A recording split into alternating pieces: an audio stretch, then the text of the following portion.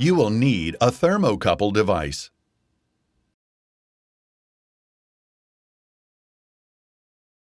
If temperature goes below 34 degrees Fahrenheit, 1 degree Celsius, the unit runs an anti-ice routine. The fan speed is raised to high. If the ice is not melted in 2 minutes, then the compressor is shut off until suction line goes above 34 degrees Fahrenheit, 1 degree Celsius, and at least 2 minutes elapse after compressor shuts off.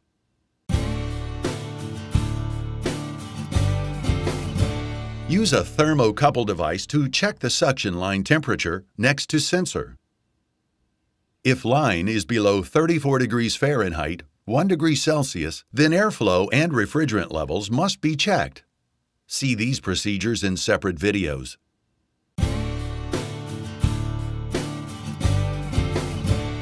See if the QT control shows the same temperature as the thermocouple. Press and hold the controls fan and plus keys simultaneously to display temperature from sensor. If sensor is inaccurate, check for corrosion at plugs of both wires in harness. Also check the control plug at the circuit board. If all connections are good, replace the sensor. Part number 7100-35073. If a new sensor does not fix the problem, replace the circuit board.